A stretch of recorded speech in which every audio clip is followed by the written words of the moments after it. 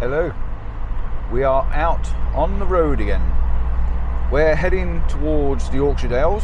I've got an LVA, bit of a group meeting. The LVA is the Landscape Vlogtography Adventures Facebook group. If you're not a member of that Facebook group, why aren't you a member of that Facebook group? I'll put a link in the description below so that you can just click on it and head on over to Facebook and join our group. There's a couple of questions to ask just to make sure we don't get any spam. But yeah, I'm in the traffic at the moment. I'm on the M6, I'm heading north, and yeah, pretty much stuck in some traffic. Heading up to Ribblehead Viaduct or thereabouts. I've hired a small cottage, a lodge, for the weekend. There is going to be 5 people stopping in the lodge, and I will probably be in my van as it's full.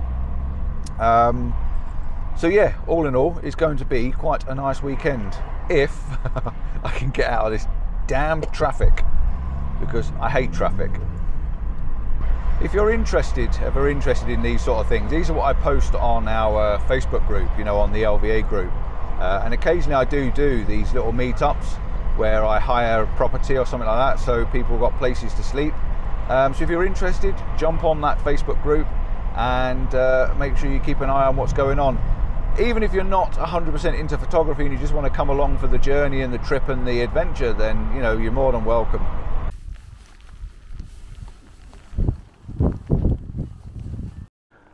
So we are here, we're out, and it's dark and it's pitch black and you cannot see me because I've just put my torch away, but we're with the group. I got to the accommodation yesterday evening, everyone's turned up, everyone's safe, everyone's well. We decided to come out and have a play in the dark. Oh, I've got a light just appeared on me. Here we come out and have a play in the dark. We're actually stood by Charlie's tree at the moment, and Charlie's tree is over yonder there. Now, as you know, if you watch my videos, I'll put a link up for you in the top corner. I've been here before, and the guys wanted to have a look at it, so we've come out in the rain and the wind and the cold just for the hell of it. But it is clearing. Sunrise is due in the next half an hour. We're not probably going to see any sun whatsoever, but at least we're here, we're trying, and we're going to make the effort. And you never know, I might get the camera out and get a shot and have something completely different and completely moody and atmospheric. So yeah, that's checking in for now, and I'll report back if we actually manage to get a photo. So I'm hunkered down with my camera out. I've got the camera out, I've got the bag on the top, trying to keep as much water off it as possible because it is absolutely piddling it down. My fingers are numb. I didn't realise how cold it's going to be because we've got a cottage. All my stuff's in the van, and the van is part there, but because I haven't picked things out of the van, I haven't brought my gloves out, I haven't got my hand warmers out, I haven't got anything out that I normally got with me. So I'm absolutely freezing at the moment. Colder than I have been for a very, very long time.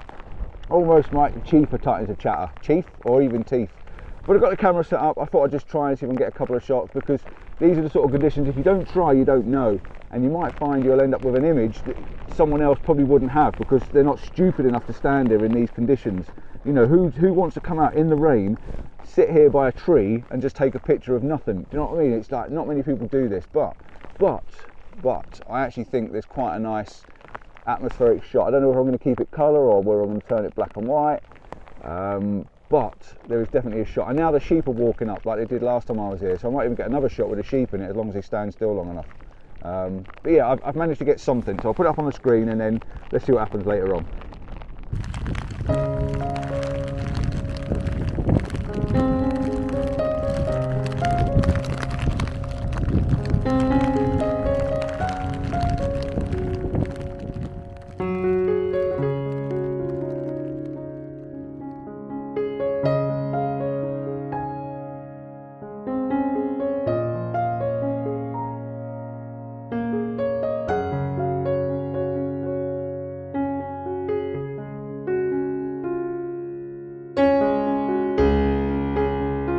Right, so we are now all gearing up, ready to go for a walk, and we're going for a bit of a mystery tour because we're going to find this little bridge, a river, and a couple of barns. So we are all outside. The rain is going off a little bit. Everything, yep.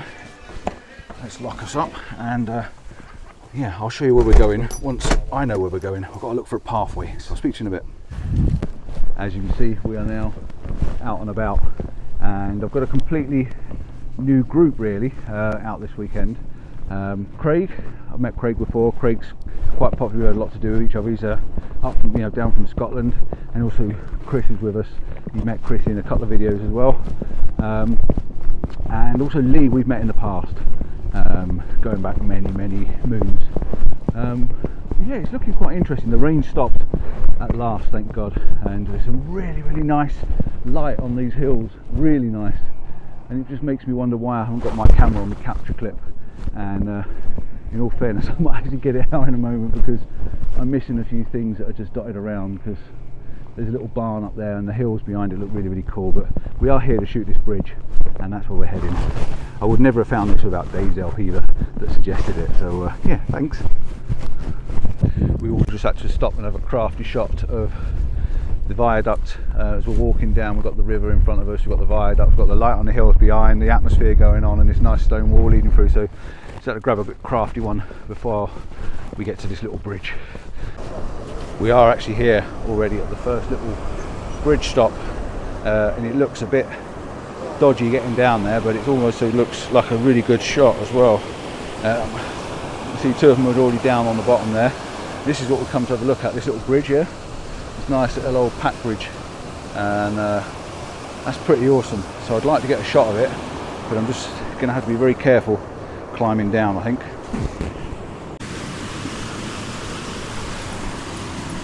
So we've actually come over the other side of the bridge. It's a little bit safer side, this side. But what we are fighting for places.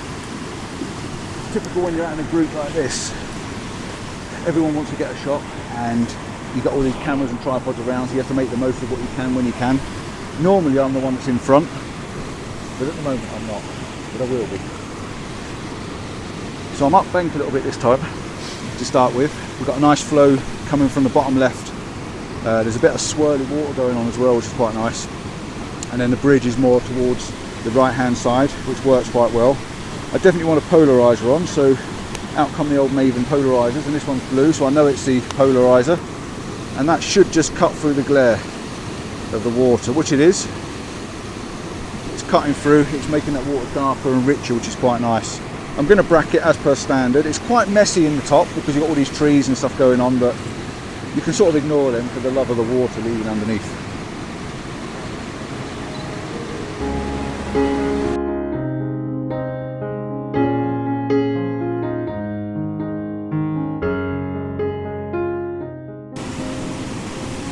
Very much a standard looking image. I want to try and make more of it. I want to creep down the bank, I want to try and look up, make it bigger, try and make the water. Looking from here, it's sort of standard, can't get close, not good on my feet sort of style iPhone shot. So I do need to make something more of it.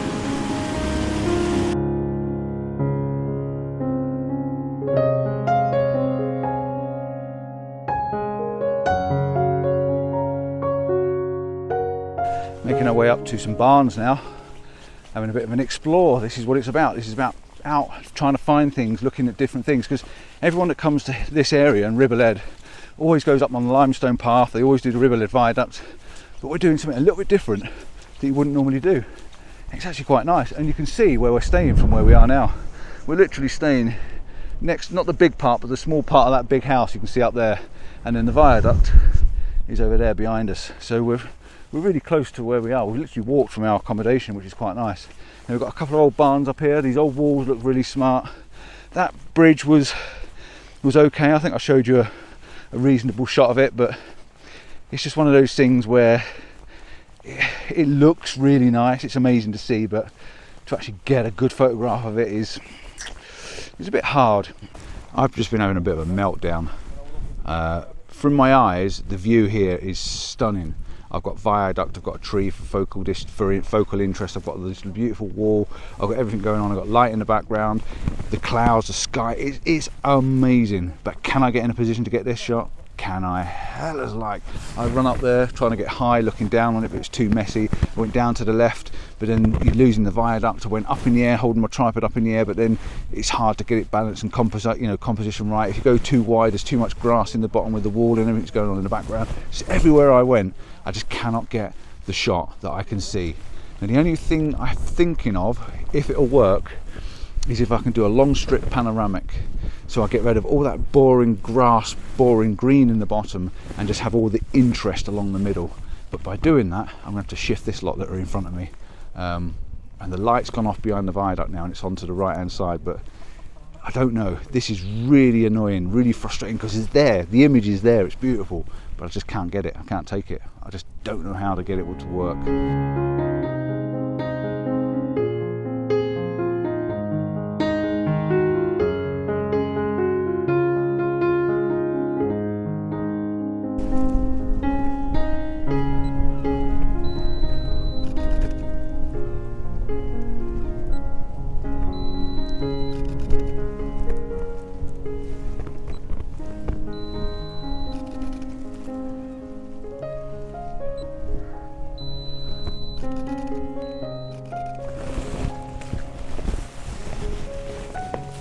Where you want?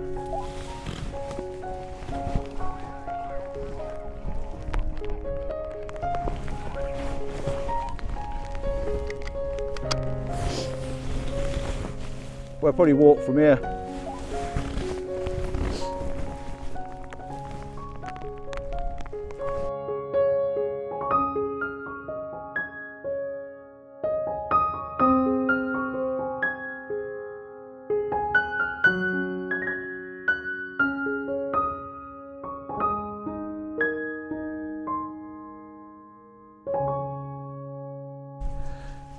Hiding underneath the tunnel. We're actually in one of the tunnels of the viaduct. There's a little walkway that comes through, so we're just taking cover and refuge. We've got to the viaduct because I'm going to finish this video off with a little bit of a special. There's a steam train coming over the viaduct. I think it's the Royal Scotsman or the Royal Scot. It's coming over the viaduct, heading up north, so all the smoke and the steam should be behind it. The conditions we're in is going to make it difficult because it could be raining at the time, but we're just taking cover in refuge in there a little bit. The others are down in the cafe having coffee. Me and Craig walked up. We didn't want to stop and take all our gear off and get warmed up in the cafe just to come out in the cold again, so we walked up and we're just having an hour's chill out now, waiting for it to happen. The others are finished drinking coffee now and they radioed us and said they're out. They're actually over there, stood over there waiting for the train to come along. This is where the train's coming along. This is Ribblehead Viaduct, if you don't know it. It's a massive viaduct, and it's got a real curvature to it as well, which you can't see from this angle, but from the air it looks pretty awesome. Now whether I get my drone out or not I don't know, because if you look into that distance it looks extremely grey. That means there's a big splash of rain coming through, so I don't want to be caught out in the rain when it comes along and not be able to get the photographs. So I'm going to leave that one at the moment open and see what happens. But the camera's out, it's on its tripod, it's got its little bag to keep it dry at the moment, because the rain's coming in any minute now and we're going to get drenched. And it's just sitting and waiting now. We've still got probably half an hour, 3/4 of an hour to wait, so I don't know what I'm doing here so early standing in the rain, but hey ho, why not?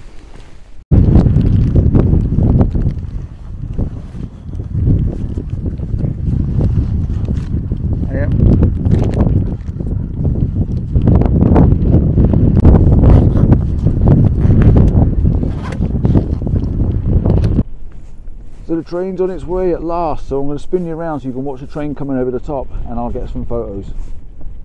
Oh, I'm so cold.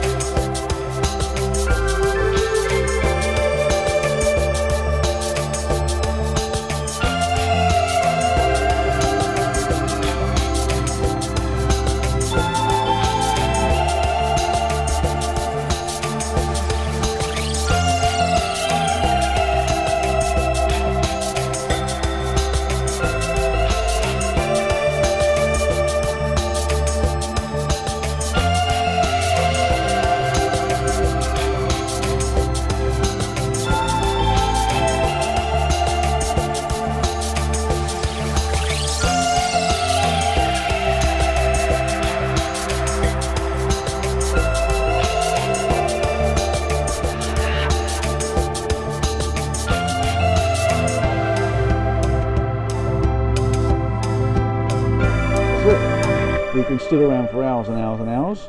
We've got our steam train. This guy here who's just walked up beside us, literally walked up 2 minutes before the train come along and got his shot. Yeah, we've been out all day basically, so we ended up walking over here and we've been stood, me and Clive, we've probably been stood here about an hour and a half. So yeah, we knew what time it was coming, but we just couldn't be bothered to walk anywhere else, so we just hung around. I think that was worth it. Like I said, we stood around for a long time. We're very cold. We now have to walk back to our cottage, but I can't wait to get back to have a decent brew, get my fingers warmed up, and yeah, just to basically have something to munch on. We went out this morning to shoot, as you know, and we didn't bring any food with us because we wasn't expecting to be out all day. We were going to walk down, do the bridge, and then go back to the cottage. But as it is, we didn't. So yeah, hunger is the name of the game. I've got a Scotch egg to get down me, and definitely got to warm these hands up because my hands are freezing. But it's gorgeous conditions because they're on and off. Apart from it being cold, wet and horrible every so often, in between those spells you're getting some amazing light. Now that shot that I've just taken a dozen shots of the train coming over the bridge. As you've seen there, the steam was pumping out. It looked really, really good. Thank you for watching. Thanks for staying with us today. It's been a different morning, shooting randomly and just taking different shots. And I don't know what's going to happen tonight. We might have a bit of an evening shoot somewhere, but we'll be getting up again in the morning and having another go tomorrow. So if I don't see you this evening, I'll see you tomorrow. Ciao for now. Don't forget to give us that thumbs up, like and subscribe and all the usual stuff. And it's starting to rain again. I'm going to have to pack my gear away. See you later. Bye bye.